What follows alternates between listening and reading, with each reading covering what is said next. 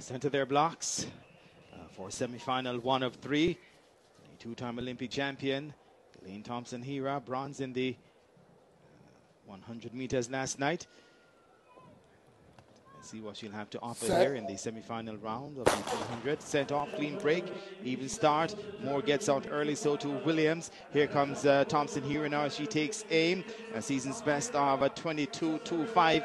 Let's see if she'd better that season's best. As she's striding to victory, smooth.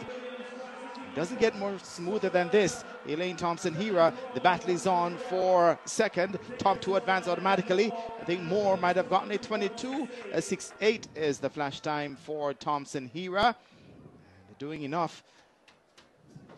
She came through at 22.68.